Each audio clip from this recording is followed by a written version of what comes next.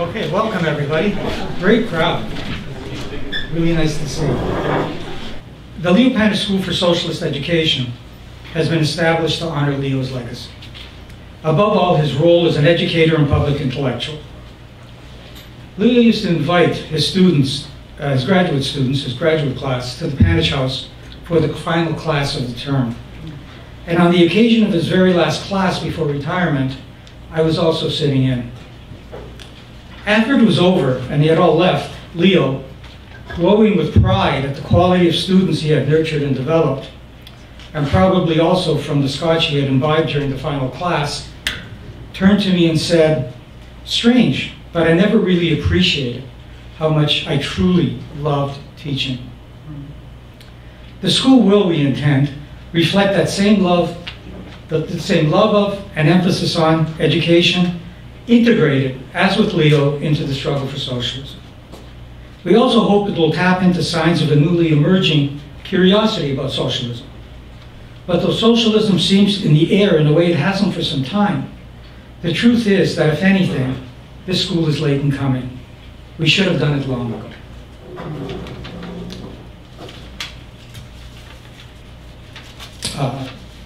As you can see from the crowd here, we actually, were surprised at how much interest there was. In terms of the classes that we're going to start running a week Sunday, we were looking to have 15 to 20 people in the classes, and we were double that last week. We're also planning on adding a weekend school on organizing in the fall, and a number of other educational events and forums in the interim. And there's some people planning some exciting social events, cultural events, which I don't actually know the details of, but they seem great. We're also looking for donations to the school, and you'll find those on the website, which will also soon include an archive of Leo's key writings and speeches. So any help in recruiting others to the school as this proceeds, we really want this not to be a one-off event. We really want to institutionalize something in the GTA, with wider implications. Brian Palmer. Brian Palmer is generally known as Canada's foremost labor historian, though his work extends far beyond labor itself. He's been criticized by some for coloring his analysis with his socialist politics, allegedly compromising his objectivity and rigor. Brian didn't win his critics over when he responded in characteristic fashion by suggesting that, and I'm quoting him, "the persistent calls for rigor are often the first innocent signs of rigor mortis." Brian has, in fact, always had the greatest respect for the most serious analysis. Like Leo, he is always committed to an intellectual practice based on understanding that only the best analysis can contribute to the transformation of society. What he, like Leo, was dismissing was a kind of aggrandized theorizing that allowed little room for, and this is a quote from Brian, an understanding of past and present as part of a continuous and unfinished effort to resist, challenge, and change the limits within which men and women find themselves. We hope the Leo Panitch School for Socialist Education lives and expands in that same spirit. So I'm going to turn it over to Brian. He'll speak for about 50 minutes, and then we'll have a reasonably short Q&A so that you can mix and we can get on with the social. Brian?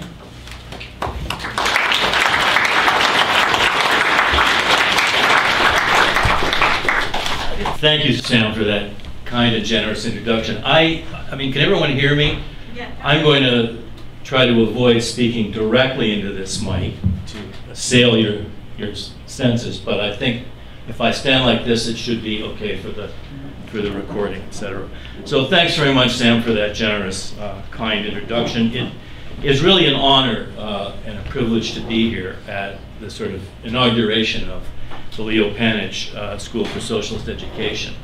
I was going to bring a couple of posters as a kind of show and tell for the fact that Leo and I go back in many ways, often in conflictual ways, for well over 40 years, to the Ottawa Committee of Labor Action, and to when I taught at Simon Fraser in 1981, and I invited Leo to be part of a lecture series that we were doing there on the working class. But I thought a crowd like this is a bit too mature for show and tell, so I abstained from that inclination. I want to thank as well the organizers of this, Matt. I know people like Greg Albo and others played a fundamental role, and I very much appreciate everything that's been done.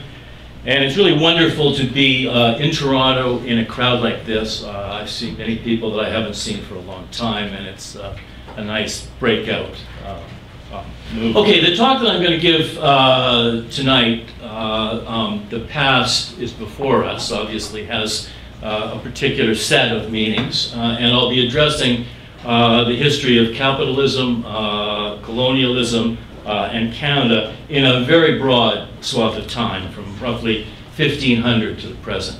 So you're going to get a grand tour here.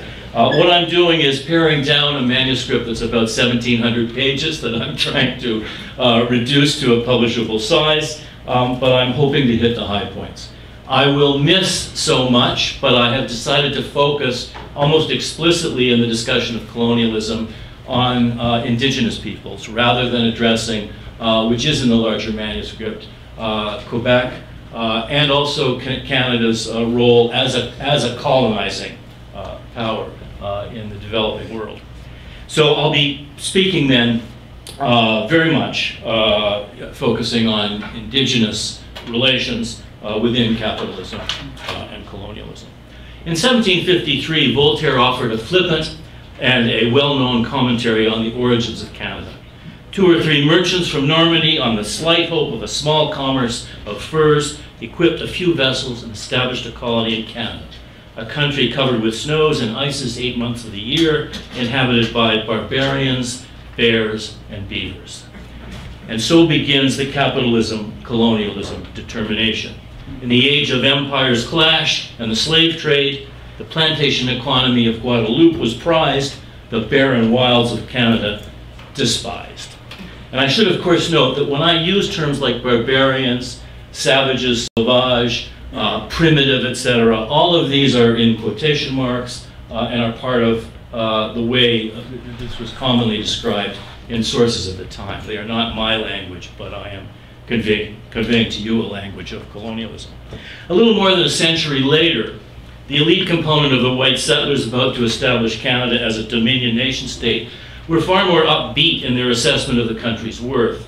George Brown, the editor of a newspaper destined to become Canada's most influential daily, The Globe, was bullish on Confederation's promise. If Canada acquires this territory, he said, as he glanced westward, it will rise in a few years from a position of a small and weak province to be the greatest colony any country has ever possessed.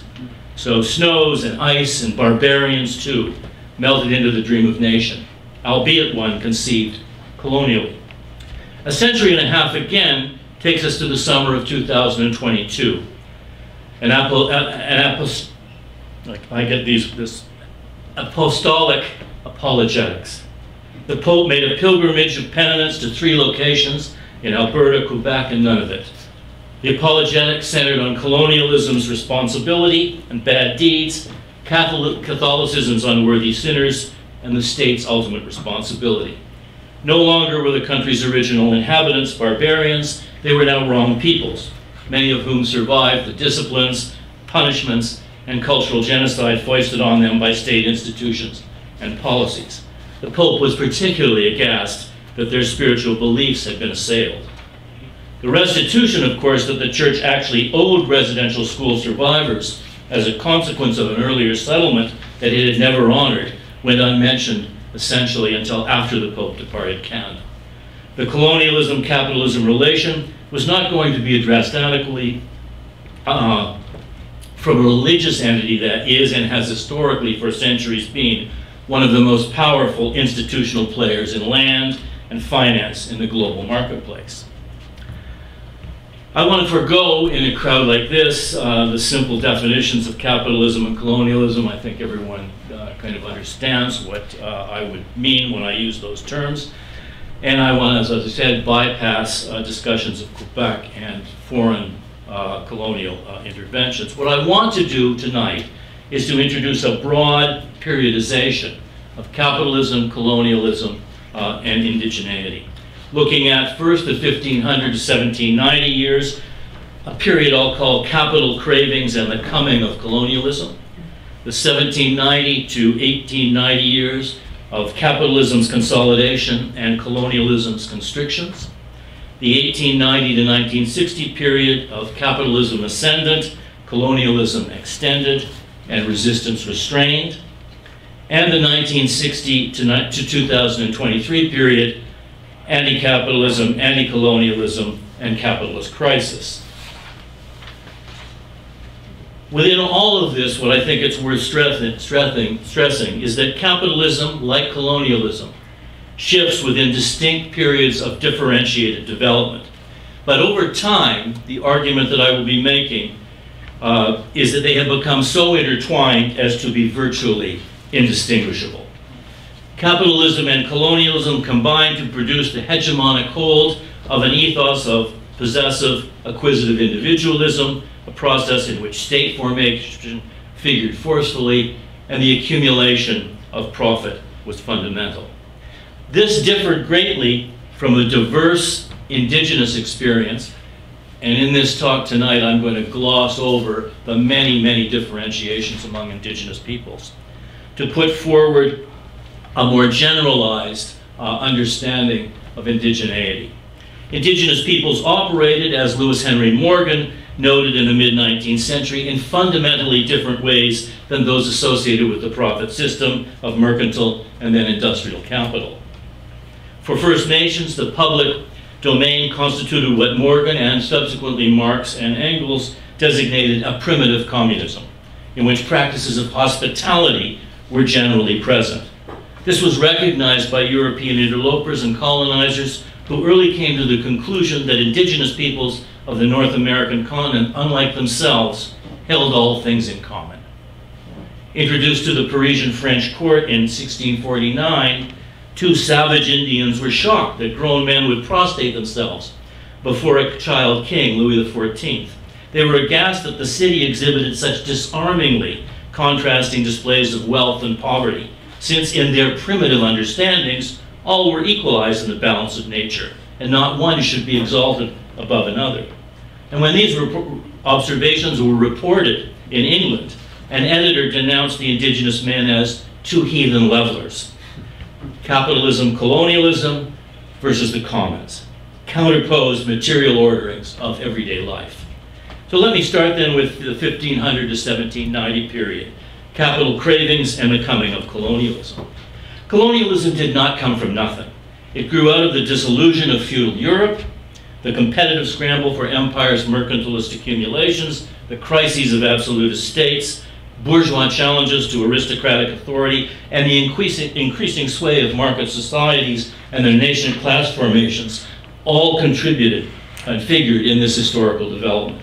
The so-called New World's riches of gold and silver beckoned, the mercantilist natural law of the political economy of the time, dictating that the resources that might accrue to any one single empire were finite and needed to be battled for against rival imperial projects, as well, of course, as the pagan occupants of territories supposedly untouched by the spirit of development.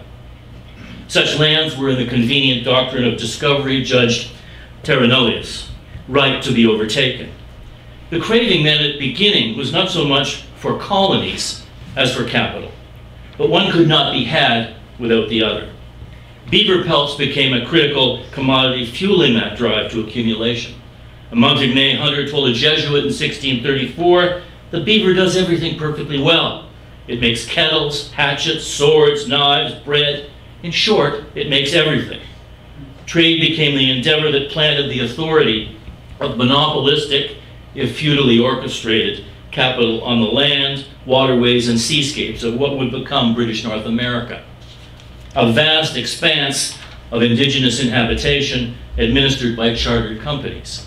The most celebrated Canadian example, the Hudson's Bay Company, bridged the transition from feudalism to capitalism in the Old World and extracted from the so-called new in excess of £20 million over the course of the 1670 to 1857 years. This fur trade profit became part of the accumulative foundation on which factories, mills, and mines rested, both in Britain and in its colonial possessions.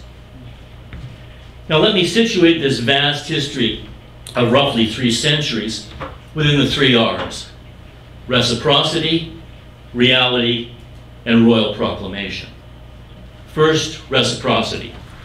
Wars of European empires and the fur trade harvesting that defined much of this early capitalist colonial relation both demanded a certain reciprocity of colonizers and indigenous peoples.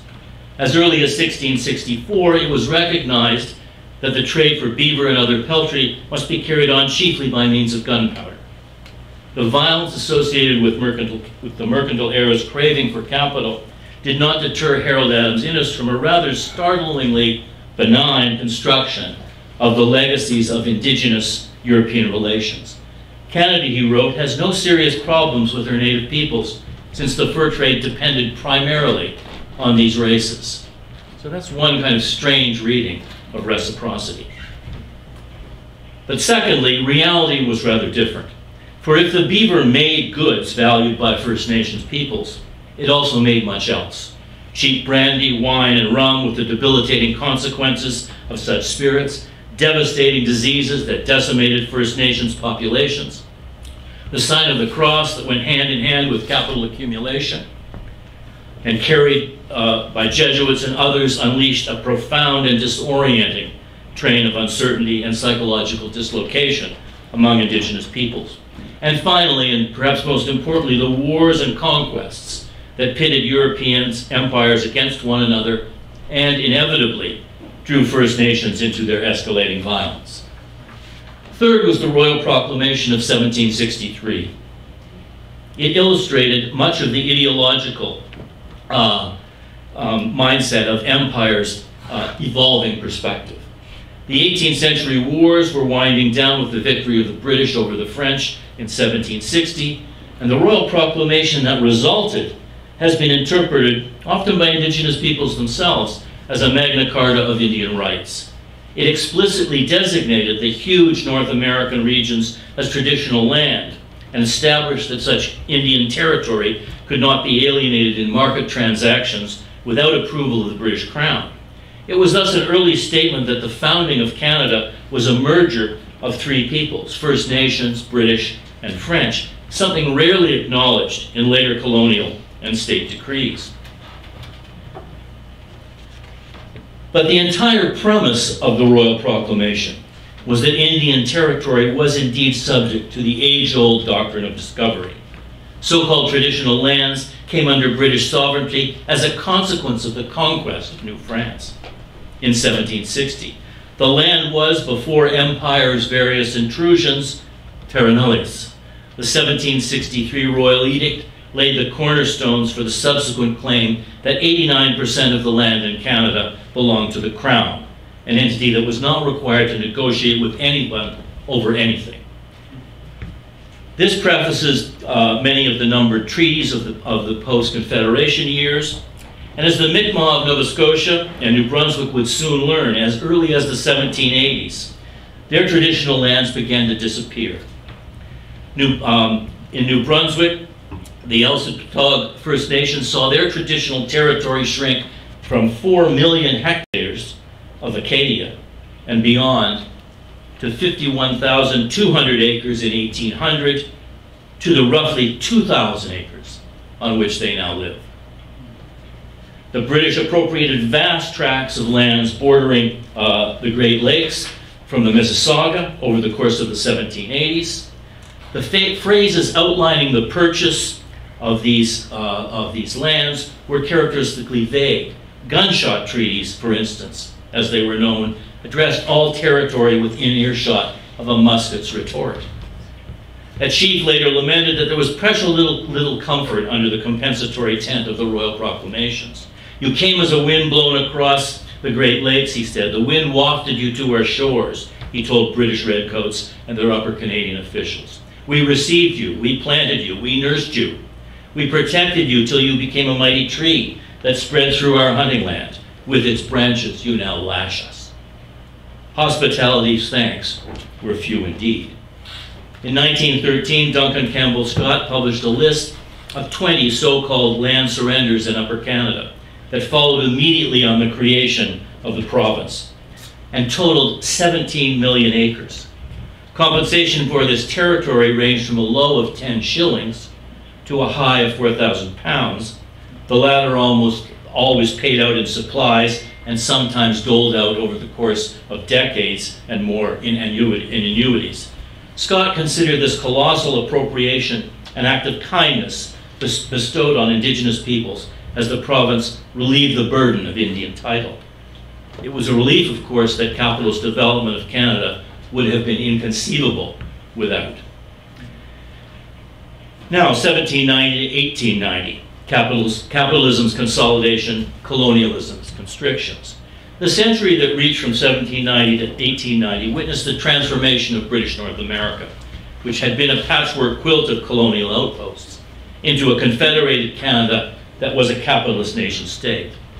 What is often lost sight of in the march from colony to nation and the creation of a much heralded peaceable kingdom is the extent to which this process unfolded through often bloody confrontation. Capitalist and colonial imperatives were sandwiched between moments of rebellious resistance in the 1830s in Upper and Lower Canada and the first 1869-1870 stand of Riel and his Métis followers. Both armed uprisings failed, but they were not without momentous consequences. Responsible government was born in central Canada, while ironically in the West, an attempt was made to wrest the freedoms of the capitalist marketplace from the infringements on free trade of the infant state's surrogate feudalistic monopoly, the Hudson's Bay Company. Riel and the Métis insisted on the rights of the original founders of Red River to a say in their governance. Meanwhile, land was dispersed to large monopolistic companies, apportioned to half-paid military officers, and sold to settlers. But in this process of alienation, from the outset, there was also Wakefieldian understandings of the need to create a laboring class and mass that would produce the surplus on which capital would continually fatten, and that would essentially be landless, the landless settlers. The erasure of the indigenous commons proceeded from land's commodification then, and from capitalism's subsequent consolidation.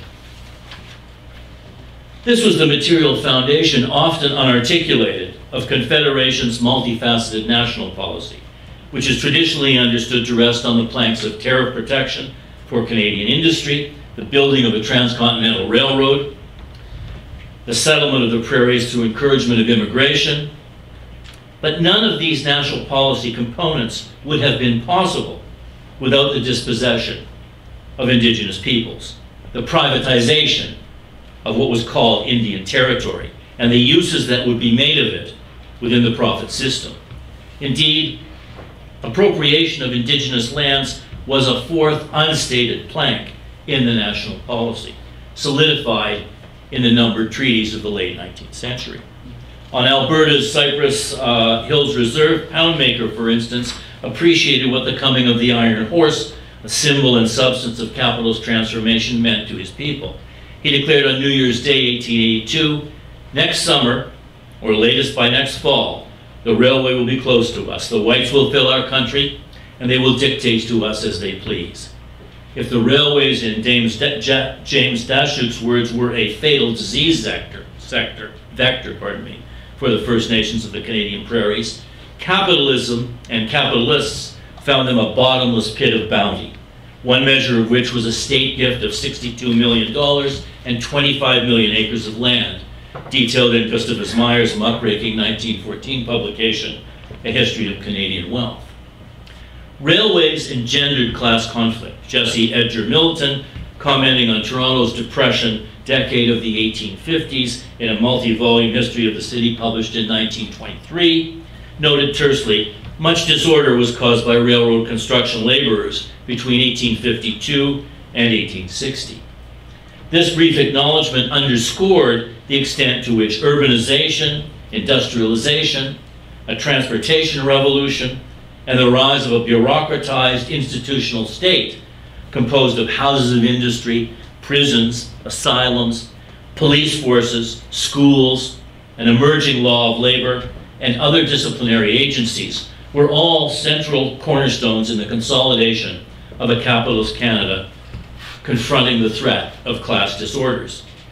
As further mobilizations of workers and campaigns for labor reform rocked the Canadian political economy in the 1870s and most decidedly in the 1880s, the state responded with a royal commission charged with investigating the relations of labor and capital.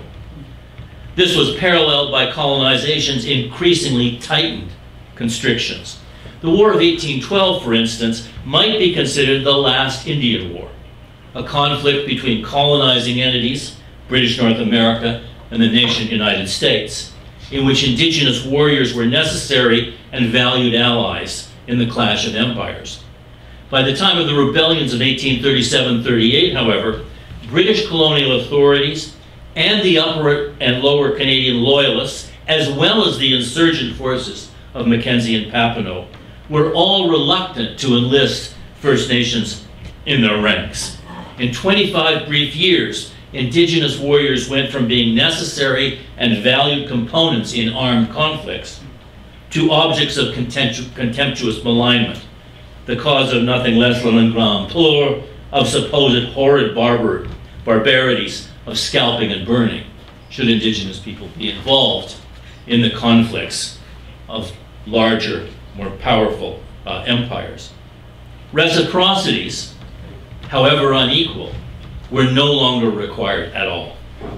Legislation such as the Gradual Civilization Act of 1857, the Indian Act of 1876, as well, of course, as the British North America Act of 1867, sanctifying Confederation, all made this clear. The 1857 enactment set out the terms on which a century and more of state policy towards Indigenous peoples would rest. It proclaimed the desirability of removing all legal distinctions between Indigenous peoples and Her Majesty's other Canadian subjects, insisting that the deserving path to Aboriginal citizenship ran through the individual acquisition of property and the renunciation of Indian status and identity. A key plank in the rising industrial and institutional state became the residential school, conceived in the lead up to Confederation and consolidated and first implemented in its aftermath. In many ways, residential schools provided a late 19th century extension of the doctrine of terra nullius.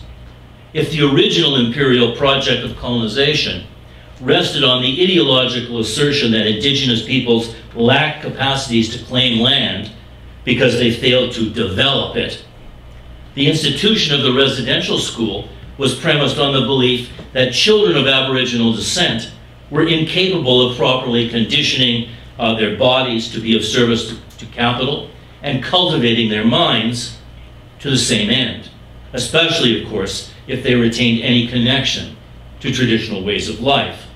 As sentient beings, then, Indigenous youth were denied their own evolution. Like the land long occupied by their ancestors, they were rationalized as simply there for the taking and the changing. Hair was to be cut, languages were to be suppressed, thoughts were to be reconstituted, names were to be denied, bodies were to be used. For John A. Macdonald, this was about, quote, acquiring habits and modes of thought of white men. A colonial project, to be sure, but also an eminently capitalist one. Now, at the time of Confederation in 1867, only 125,000 First Nations people remained in the landmass known as Canada, as well as roughly 10,000 Métis concentrated in Manitoba's Red River settlements and other western outposts, and perhaps a few thousand Inuit in the Arctic. This was less than the population of Canada's leading industrial city of the late 19th century, Montreal, whose 200,000 people were a mix that included French Canadians, Irish laborers descended from the famine immigrants, Scottish merchants with fur trade pasts, Anglo-Americans, and a smattering of blacks, the descendants of slaves, and of those fleeing the American South's chattel slavery. To the west, Vancouver remained a city of less than 20,000, but industrial capital reached then into the Pacific Northwest coastlines and rich timber stands. The enticements of gold had drawn tens of thousands of migrants in a rush for spoils in the 1850s, but it was salmon canneries, railroad construction, timbering, and mining that proved more lasting and transformational enterprises. They entangled British Columbia's First Nations in the increasingly complex web of transoceanic capital accumulation and wage labor. Unlike older colonies such as Upper and Lower Canada or those of the Atlantic coast, British Columbia, as late as the 1870s, had roughly equal numbers of indigenous peoples and newcomers. Colonialization's dispossession and capitalism's consolidation and the proletarianization of workforces needed occurred not as distinct and separate phases of historical development as they had in central Canada and to the east, but as aligned moments of socioeconomic transformation. In such circumstances, British Columbia's capitalist labor market in the late 19th century was unfathomable without the waged work of indigenous peoples. Now, none of this happened without conflict. Prime Minister John A. Macdonald wrote in the mid-1880s to a future Minister of Finance and Receiver General and a provincial premier, Charles Tupper, that the governing Conservatives were not in a flourishing state. He cited Riel, the Knights of Labor, Home Rule, and the Scott Act as serious challenges. If the emerging class conflict harbored socialist intellectuals and critics of capitalism fomenting strikes and mobilizing political campaigns in ways unprecedented over the course of the previous century, the Métis-led War of Resistance in the Canadian West in 1885 challenged colonialism directly. Now, there were suggestive links between the two oppositional currents of class struggle in the mid-1880s and of Métis resistance at that exact same moment. But the activities of those who tried to bring these developments together, and this is central to my argument, were fragmentary and fleeting. The simultaneous sidetracking and defeat of workers and indigenous Métis rebels indicated a fundamental divide. Workers were drawn into the accommodations of the state, left internally divided amid splits and differentiated strategic directions, and quieted by economic depression in the 1890s. Riel and his army of redressers, forced onto their insurrectionary stand, were militarily vanquished, their retreat mandated by the superior forces and technologies at the disposal of the capitalist state, which had come a long way in enhancing its power since 1869, 1870, and the first Riel uprising. A class mobilization struggling to find its anti-capitalist voice, and an anti-colonial uprising unsure of how to confront the consolidating state, both went down to what might be considered defeats. The difficulty we have, a century and a half later, in grasping what was missed in this road of common struggle not taken, is, I would argue, itself a reflection of what was repressed and lost in the promise, the possibility, and the passing of 1885, 1886. Now this brings me to 1890 to 1960. Capitalism ascendant, colonialism extended, resistance restrained. In many ways, the 1890 to 1960 years accelerated and intensified processes underway in the century preceding them, both with respect to capitalism's development and with colonialism's alignment with it. Especially in the Canadian North, inhabited by Inuit peoples, the forced relocations recounted in Farley Mowat's The People of the Deer and the Desperate People text of the 1950s made it all too apparent that the heavy hand of bureaucratic authority still exercised a devastating impact on Indigenous peoples. The over-incarceration of Indigenous men and women, boys and girls, in prisons and reformatories was a product of the decades reaching from 1950 to 1970, an indication of colonialism's ongoing repression. Between 1950 and 2000, 46 federal prisons were built, compared to the only 13 such institutions constructed in the entire 115-year previous period, from 1835 to 1950. And they were destined to house disproportionately large inmate populations of indigenous peoples. Meanwhile, on capital's side, merger movements concentrated capital. Roughly 550 industrial consolidations absorbed 1,250 enterprises in the years 1900 to 1940 alone, leading to the formation of a number of highly capitalized industrial giants. O.D. Skelton, writing as the first pre-World War I merger movement gained momentum, referred to the consolidation of capital as an epidemic accompanied by a series of evils, the most egregious of which was the overcapitalization that spawned inordinate profits of promoters and vendors. By the end of the 1890 to 1960 years, the process of capitalist consolidation had been quickened and intensified by 2 world wars, a Great Depression, and periodic crises of overproduction that further weeded out the economically marginal and led to the emergence by the 1950s of massive financial and industrial trusts, indicative of the trend towards monopoly.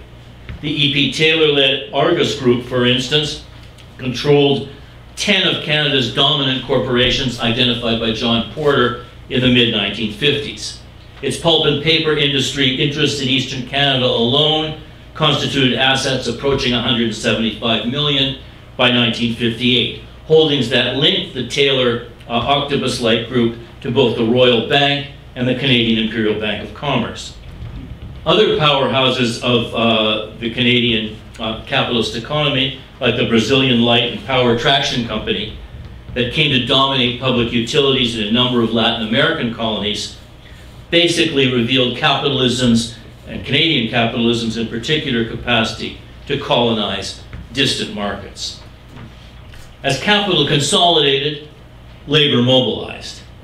The 1890 to 1960 period commenced with mass struggles of mill workers in the Ottawa Hull companies run by lumber barons like Purley and Patty, Booth and Bronson, and exploded in the post-World War I rash of general strikes reaching from Amherst, Nova Scotia to Victoria, British Columbia. The high point of which, of course, was the Winnipeg General Strike that required federal intervention, countless arrests and deportations of strike leaders and activists, repressive state trials, and ended with the momentous battle, this period, of miners in Kirkland Lake, asbestos in Sudbury, of steelworkers in Hamilton and Murdochville, of auto workers in Windsor, of loggers in British Columbia and Newfoundland, and of many others in the 1940s and 50s. In all of these struggles, organized elements were active. The Knights of Labour, the Socialist Party of Canada, the Communist Party, and the Cooperative Commonwealth Federation all had a hand in these class battles, and the Federal Straight, long headed by William Lyon Mackenzie King, a trained authority in the pacification of such industrial conflict, initiated a spate of legislation to placate unions at the same time as it edged them in. Enactments like the Industrial Disputes Investigation Act in 1907 and the Industrial Relations and Disputes Investigation Act of 1948 drew on understandings of property as well as liberal appreciations of the need not to apply to workers too much of the proverbial stick of repression. But it was always there at hand.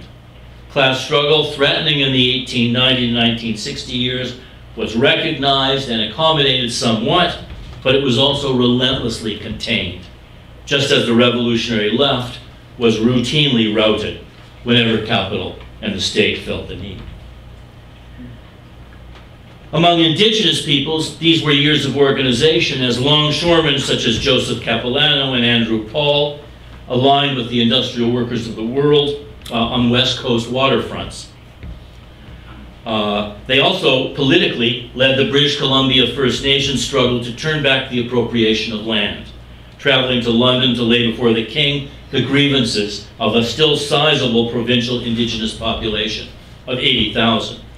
The West Coast indeed would prove the cradle of pan-Indian mobilizations, and in 1916, Paul founded the Indian tribes of British Columbia. Keying off the Bolshevik Revolution of 1917, the contribution of First Nations soldiers to the war effort of 1914 to 1918, and the labor militancy of 1919, a Mohawk from the Six Nations Reserve near Brantford, Fred Loft, built the League of the Indians of Canada into a widening protest over land that angered Duncan Campbell Scott and the Department of Indian Affairs. Scott did his best to besmirch Loft and thwart organizers like Paul. In 1927, the Indian Act was revised to prohibit any solicitation of funds directed at the recovery of any claim for the benefit of any Indian tribe or band. For those kind of actions to take place, the express consent of the Department of Indian Affairs and its Indian agents was now required. So colonialism, as capitalism was consolidating, went into overdrive, its repressive apparatus entrenching dispossession.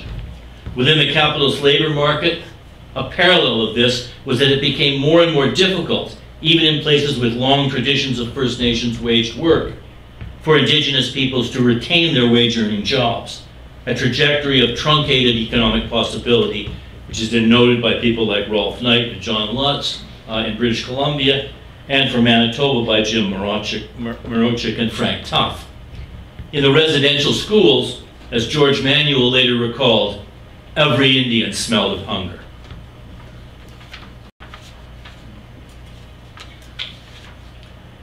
Indigenous political opposition once again remained largely apart from the left-wing, working class, and social democratic campaigns, animating many Canadians in the World War I era of labor revolt and in the campaigns of the 1930s and 1940s.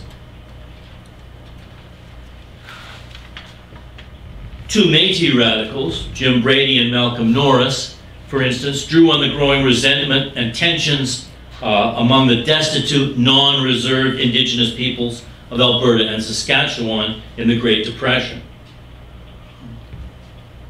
They struggled within both the Communist Party and the Cooperative Commonwealth Federation, the CCF, within which they both worked, to raise the level of political awareness of First Nations and Métis issues with their Marxist and socialist comrades.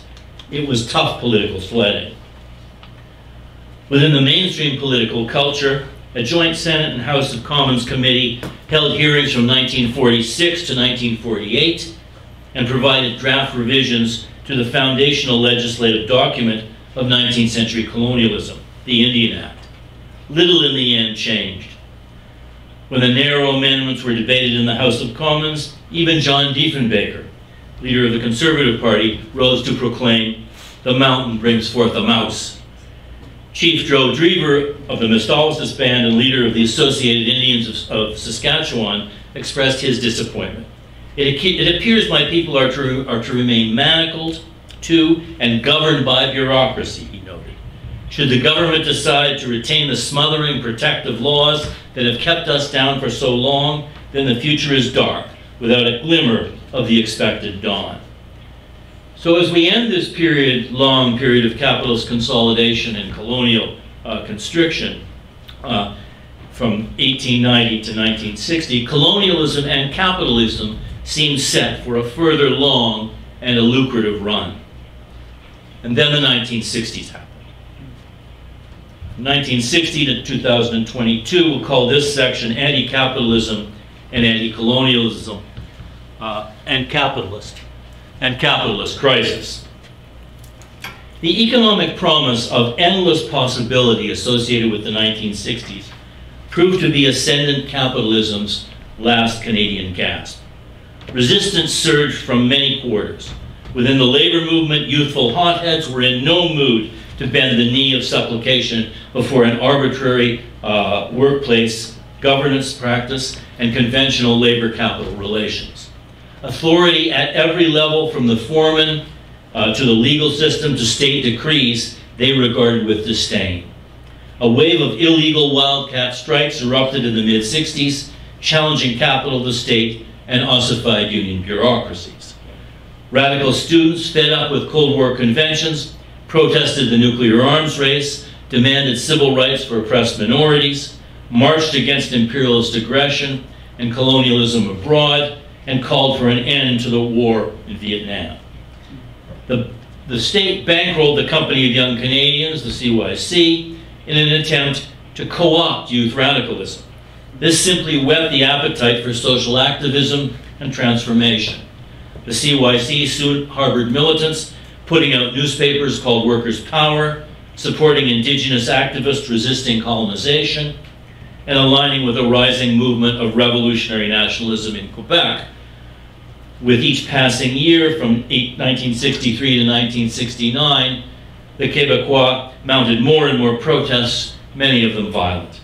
A veteran of the CYC, Jeanette Corbier-Laval, of a Manitoulin Island First Nation, would lead the 1973 court challenge to the Indian Act and its sexual discrimination against women who married non-Indigenous men. Other Indigenous CYCers helped create autonomous First Nations, Métis, and Inuit organizations, such as the Northwest Territories Indian Brotherhood, and they worked with white supporters and radicals to pioneer the National Film Board's all-Indian crew. They founded the Indian Traveling College. Black Power in the United States provided a forum for indigenous militants to develop Red Power, riffing off the increasingly dissident rhythms of mobilizations in the US associated with the Black Panthers and other black nationalist organizations. The 1960s, for perhaps the first time in Canadian history, offered the possibility, I say simply that, the possibility of the fusion of anti-capitalist, anti-colonialist mobilization and protest. As mercurially and ultimately fleeting as was this moment, it was nonetheless a watershed in the history of Canadian capitalism, colonialism, and the protest fused against them. But 1960s possibilities succumbed to capitalism's post-1973 crises. By the 1990s, the rise of an austerity-driven, state-embraced neoliberalism, the consequent erosion of the labor movement's numbers and strength, the decline of the New Left, and the overall shifting of the political spectrum to the right numbed the anti-capitalist sensibilities of 1960s struggle. All of this conditioned many a personal retreat as radical organizations were eviscerated. What remained, however, of the 1960s, along with, and I haven't talked at all about this, but along with, I think, an affinity for women's liberation and feminist politics, what remained of the 1960s was a lasting legacy of anti-colonialism that would constantly refer back to the politics of red power associated with the wider mobilizations of what has come to be referred to as 1968. A late 1960s liberal government of Pierre Trudeau took one last patently transparent lapse along the route, and very tired one, of overt coerced assimilation. Trudeau, Chrétien, and others suggested in 1969 that they would revoke the Indian Act and, quote, free Indigenous peoples to become citizens like any others. This move backfired. Those offered this freedom wanted no part of the state's truly Faustian bargain, understanding that relinquishing their special status, however much it was itself dripping with oppressive conditions and restrictions on their liberties, was not worth what was on offer. Indigenous politics in the 1960s entered a new phase. It took a quantitative leap forward as well as a qualitative one. Many more political organizations of First Nations, Métis, and Inuit peoples were formed in the years 1960 to 1973, a total of 86 in all in those years. Then in the entire period from the late 18th century to 1959, hundreds of years in which 61 organizations had been formed. Even more important, however, than this explosion quantitatively of Indigenous organization was the changing nature of First Nations, Métis, and Inuit agency. Their reduction to the status of wards of the state, their alienating relegation to cul-de-sacs of impoverished dispossession and isolation, was now subject to powerful critique as rebellious Indigenous youth became part of a more generalized radicalization with which they identified. Dene militants in the Canadian North, opposed to the construction of the Mackenzie Valley Pipeline, linked the colonialism of the residential school system, the capitalist encroachment on their lands, and the denigration of alternative ways of living that both Indigenous peoples and New Left youth were embracing. When a 40-year-old social democratic lawyer and British Columbia Supreme Court Justice and a former leader of the New Democratic Party of New Left sensibilities, Thomas Berger, was, by something of a political fluke, appointed to oversee a 1974 to 1977 inquiry into pipeline construction in the Canadian North, the confluence of 1960s radicalism, red power, and Indigenous mobilization came together in a stand both anti-capitalist and anti-colonial. As the Berger inquiry was happening, capitalism was actually spiraling downward in a global crisis that turned on the very resources, oil and natural gas, that had prompted the hearings galvanizing northern Indigenous peoples. Capitalism's first sustained post-World War II crisis exposed the sort of Achilles heel of the profit system, its falling rate of accumulation. By the calculations of the sociologist Murray Smith, the rate of profit for Canadian capital in the years 1971 to 1975 reached lows never experienced in the post-World War II period. The state lived with a cash flow problem. Revenues dried up. From a balance of almost $3 billion to the good in 1973, Ottawa confronted large deficits in 1975 and again in 1976. The ideology of Keynesianism, in which government spending was extolled and welfare and other state programs of amelioration extended, had run its course.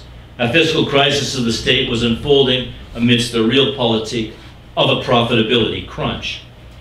As capital lurched from crisis to crisis in subsequent years, weathering stagflation and wage and price control impositions in the 1970s and 80s, international currency collapses in the 1990s, a 2007 to 2009 meltdown induced in part by reckless mortgage policies, especially in the United States, and a 2019-2023 seemingly never-ending pandemic.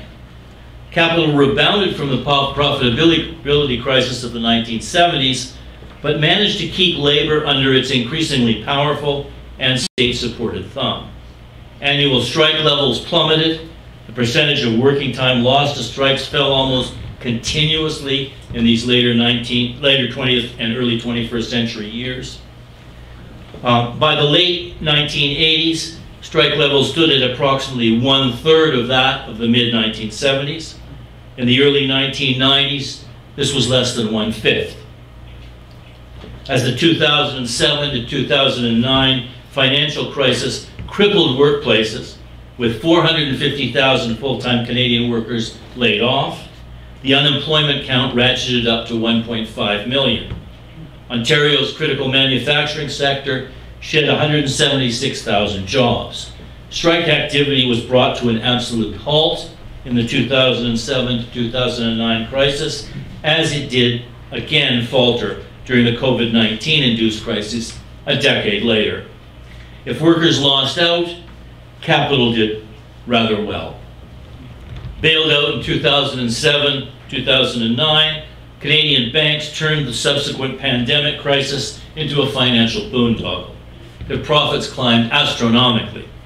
On the windfall strength of over $57 billion in profits accumulated during the COVID crisis, Canada's leading financial institutions instituted procedures to pay out $19 billion in bonuses to their corporate leaders. Crisis was clearly good for some. Others, not so much. Almost 70% of Canadians thought that whatever the government was saying and the media proclaiming, they were caught in the vice grip of recession in February 2022. 1/4 of the country's people confronted insolvency, and nearly 1/2 reported that they were but $200 away from being able to cover their monthly expenses. Now, among Indigenous peoples who felt the blows of this process of capitalist consolidation in workplaces and in the state's neoliberal penchant for cutbacks and austerity, the repressive attack was somewhat different. Whereas organized labor and militant workers were perceived as being offered more in the way of state conciliation in the era of the post-war settlement, reaching from 1946 to 1973, Indigenous peoples in these years had remained an object to be coercively assimilated, at least for much of that period. After 1973, things changed, at least in terms of the rhetoric of the state and public proclamations. It became commonplace to denounce workers and their organizations, just as it was increasingly seen as prudent in the corridors of state power and even in the boardrooms of more astute corporations, to acknowledge, at least rhetorically, that Indigenous consultation and recognition were necessary. This subtle seeming shift, of course, did very little to actually alter the material relations of either workers or Indigenous peoples to substantive colonial and capitalist power. But the softer Indigenous touch on the part of the colonial state and the capitalist interests it championed was routinely accompanied behind the scenes by an often intransigent negotiating stand on land, a failure to implement concrete actions addressing issues as pressing as over-incarceration or even potable water on reserves, and an ineptitude in moving decisively to thwart the violence which was taking many lives within Indigenous communities, especially with respect to murdered and missing Aboriginal girls and women.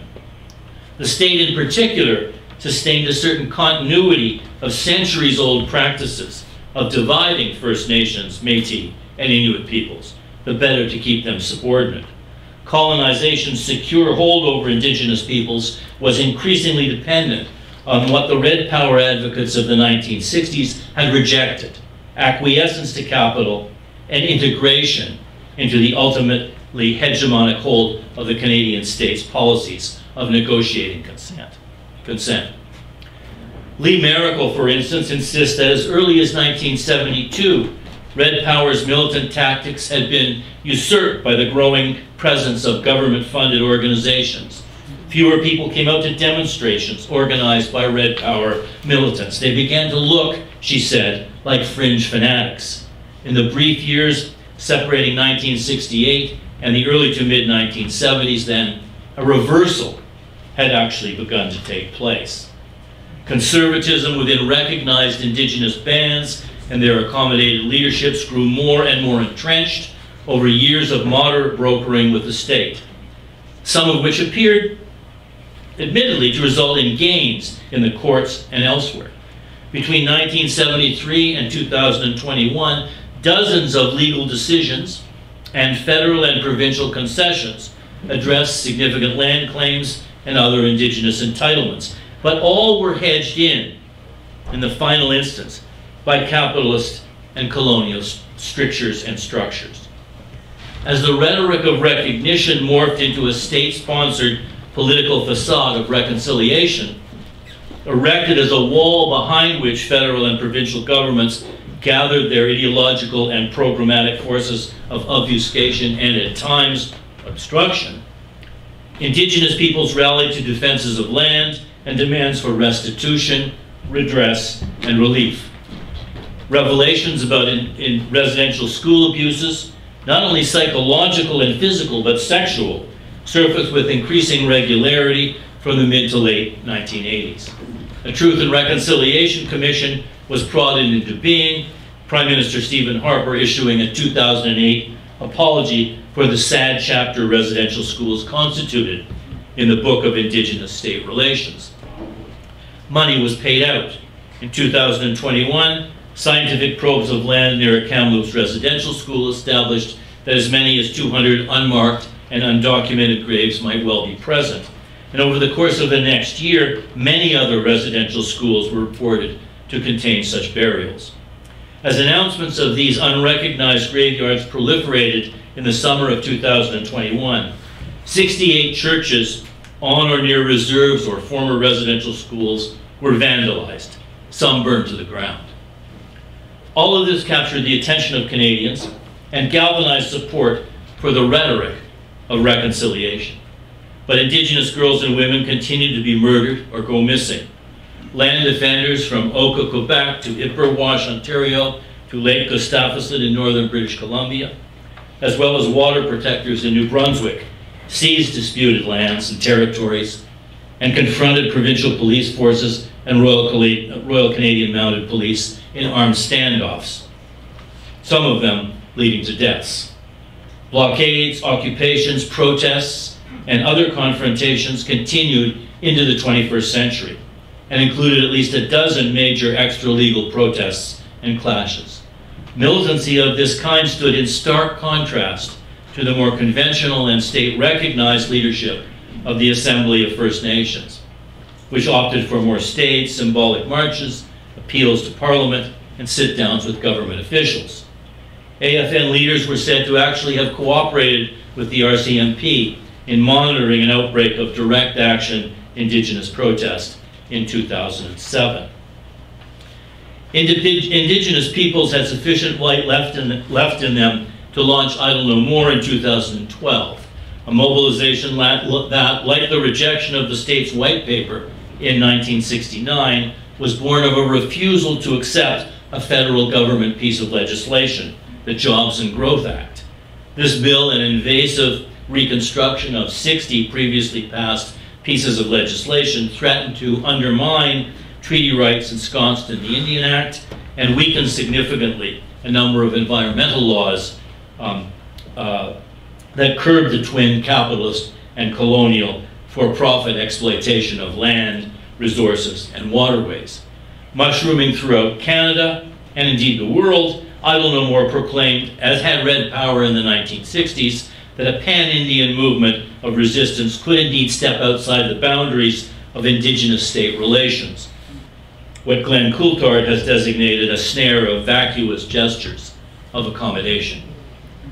As impressive as was the Idle No More uprising, which continues, albeit with far less fanfare than a few years ago, it alone cannot sustain the anti-capitalist, anti-colonialist policies of opposition, which are desperately needed at the current threatening conjuncture.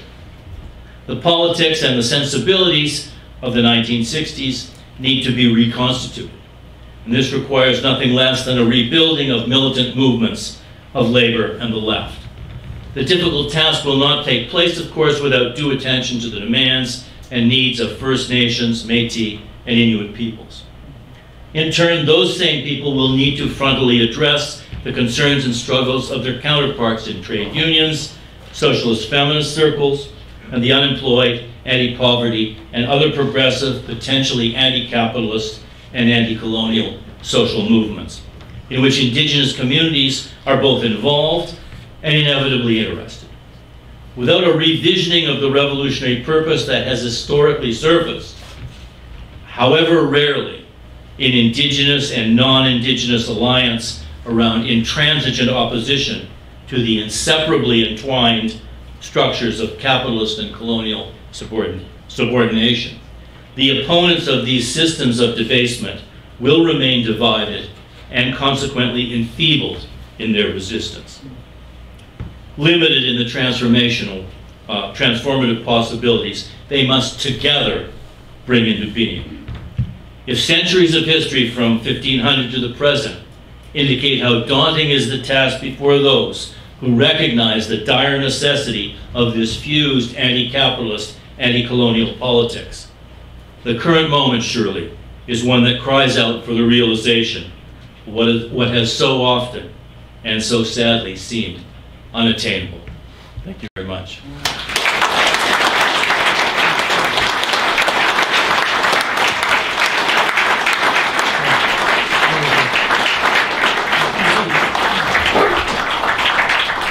exactly 50 minutes Leo time. I really encourage people to hang around. It'd be wonderful to see a lot of you and people to mix. Food's here, get a drink, hang around. Really, thanks for coming. This is just a wonderful way to launch this school. So thanks enormously.